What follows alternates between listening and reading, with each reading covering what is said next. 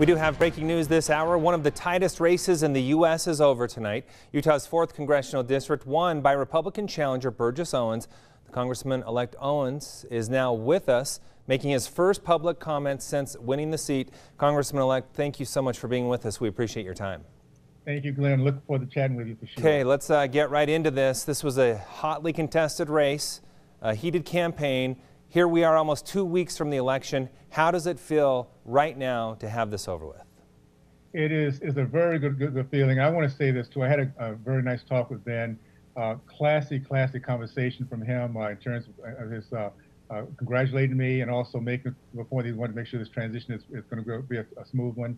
And I really do appreciate that in a big way. So I feel first of all excited about the fact that I have a chance to represent this great district. My goal at the end of the day, no matter what side of the aisle we find ourselves on, is to be one in which I'm listening, serving, and no matter again where we stand, that you respect.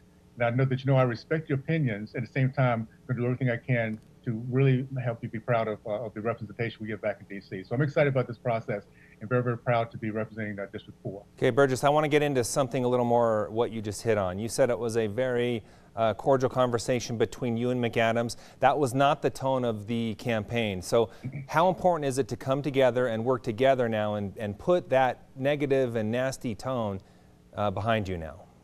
Well, and this is what we do best. The power of we the people is that we can agree to disagree. We can have very vigorous debates. But at the end of the day, if we care about our country, we care about the end game, we can come together and move forward. And so that's what I appreciate about Utahns, number one. We truly do want to have conversations, and sometimes we might not agree on what it looks like. But our end game is making sure our kids have a much better future, our country comes together, that we're not divisive, that we truly do see each other from inside out, not outside in. I feel so strong that that's what Utahns do, and that's what we're going to do moving forward. So I'm thankful to be at this point, this point where we can move forward. Sure. Burgess, you're part of an incoming freshman class of Republicans that flipped seats. It could be upwards of 12 by the time it's all said and done. What do you make of this incoming Republican freshman class?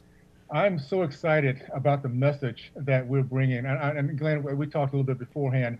I played in Super Bowl 15, and I remember sitting in the locker room just before going out of the game and looking around the locker room after all the years of losing and thinking, I cannot believe I'm sitting here with these guys, these all-stars, getting ready to go out to play the biggest game of my life. I feel the same way with this freshman team. They're all-stars. They're here for the right reasons, not to be career politicians or lobbyists. We want to bring our country back with the values that are Utahn, and I cannot wait. I'm humble, excited, and I just want to say I appreciate Utahns. Again, no matter what side of the aisle we're on, we were engaged, we went out and voted, and let's now make sure that we're the best representation of our country that we can give our nation at this point. But Burgess, this is also a diverse class coming in. Is this a turning point for the Republican Party in your view? It is the tent we talk about, whether it be from Ukraine or Cuba, Hispanic, Black, it doesn't matter. And this is the point that I'm making about Utahns, because one thing that we did not talk about, was not an issue here, was race, was color. We talked about policies as much as we could. We tried to make our point about our vision for our future. And that's the way America should be. So you're seeing coming in to the Republican Party a true diversity of look, with the same unity in terms of our values. We love our country, we want our education. We'll make sure we get as far away as we can from socialism and the idea that our country is not a great country. We want to heal our country, not continue to divide it. And this is a team that's going to give that message in a way that is going to be very unique. So I'm excited about it, very humbled, and we're going to move forward with it. We have about a minute left.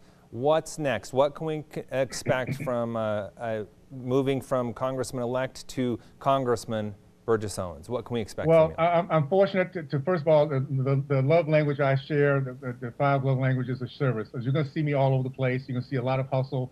And again, I'm an open door and an open ear. I look forward to hearing all the thoughts and ideas and make sure I'm servicing you guys here in Utah back in D.C. I cannot wait for the opportunity. And I thank you again for the chance to do this. Okay, we appreciate your time tonight. Once again, the first time we are hearing publicly from Congressman-elect Burgess Owens. You're there for orientation now. You have a lot of work to do putting your team together before you take the oath of office in January. So thanks so much for your time tonight. We appreciate it. Thank you, Glenn, for the opportunity. Appreciate it. All right, and thank you for joining us tonight. We will send you back now to your regularly scheduled programming, and we will see you back here tonight at 10 o'clock.